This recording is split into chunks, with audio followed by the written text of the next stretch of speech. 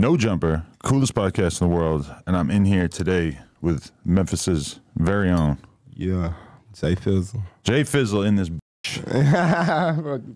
How you feeling? I'm feeling good, man. You hear me? You know, I've been trying to get at you for a minute. I've been trying to get you on here for a couple years now, so we finally made it happen. But are you not back and forth to LA a lot? Yeah, now and then. You know, I be moving around. Right. Definitely. What brings you out here this time? You got anything else planned? Man, you know, I pull up in the projects. You know, I like coming out here going to join down a lot. So I have friends in the projects. I'm going to go over there and holler at them. And then, you know, you. Who you tap in with on Grape Street? My boy Lil Rock, Greedo, Lil Boy. Really everybody around there. You feel me? It's only Grape Street. Did you grew up in like that kind of neighborhood? Because like people in LA are always kind of fascinated how dudes in Memphis will have affiliations with LA. I ain't gonna lie, we look at LA like that. We look at LA. Well, we like started that. it, not me, but somebody out here started it. For sure. But right now, Memphis like LA right now. Memphis like Jordan down right now. Everybody around that Grape Street. Really? For sure. That's just taking over the city? Yeah, it's just taking over. It wasn't like that back in the day though, but right now, everybody around that Grape Street. Really? So what's your understanding of that? Why do you think it's like that? What happened? Yeah, we the wave right now. We the motion. We the motion right now. Really? Interesting. All right, so tell me a little bit about where you grew up and what your childhood was like. I grew up in the bottom, you feel me? Like, they were I raised most of my time. Like, I was born my mama, she stayed in North Memphis, out Hollywood, behind Red Chris, though. Okay. You feel me? But I was a grandma, baby, you feel me? So I was trying to get with my grandma. With that, I was trying to get back to the hood. So, you know, I pulled up out there. You know, I've been out there through shit, like gambling, you know. Gambling was your main thing? Yeah, we close to the casino. Oh, that kind of gambling, not like dice game? All right, dice game, that's where I started. That's how I started. It started off in the hood, dice game, then made my way to the casino when I got old enough. Really?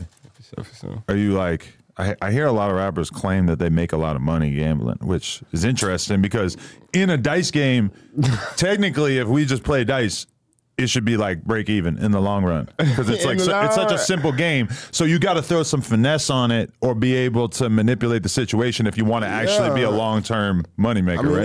They part of the game. They part of life, though. You got to be a finesse in life to do this. Right. I mean, but, you know, this everybody, you know. I don't think you make a lot of money out of gambling. No, some people claim that. I've watched full-length interviews. Gambling take you down there. Gambling not good. Well, when you go to the casino, for sure you're getting fleeced. Oh, yeah, you can't beat the casino for sure.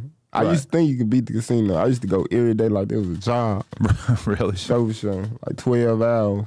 There's a lot of young dudes like you going to the casino, or is it a bunch of grandmas? Nah, in Memphis, a lot of young folk like me for sure. Really? What do you play? Big grandmas up there, but they be on slot machine. We up there, like, what do you play? Dice. I just got hip to the blackjack. Okay. But mainly dice. Okay. Yeah. What was life like when you were like real young though? Like what kind of environment with your parents and everything? My mama, she was cool. You feel me? Like, I had both of my parents. You feel me? She kept me away from my daddy for a minute because they was in some altercation. Now they was into it, but you know I made my way to my daddy for sure. Okay. And other than that, shit, you know I was grown early. I started having kids early, real early. How young was the first one? 13 going on 14. Jesus. Yeah, shot the club up at 13. I ain't stopped then. No, I know. We're definitely going to get to the insane number of points you've been putting up. I ain't stopped there since then. Right. Yeah. But wait, so you're girls at 12? That's pretty wild. Yeah, I think it's really because my mom and my dad, because, you feel me, I used to steal their flicks. You know, most kids be going to steal money out their mom. I just go in my mama's room and steal all her flicks. Flicks like movies? Yeah. I don't know why. Your mom had movies? Yeah. Because I think normally people catch their dad. They find my daddy too. My mom and my daddy. And they both had the same type of shit, or they both had their own separate collection? They was separated, so they had their own collection. Oh, okay. Different houses. Yeah. But like I said, I started off with my mama, so I used to steal her shit a lot. You feel me? Right.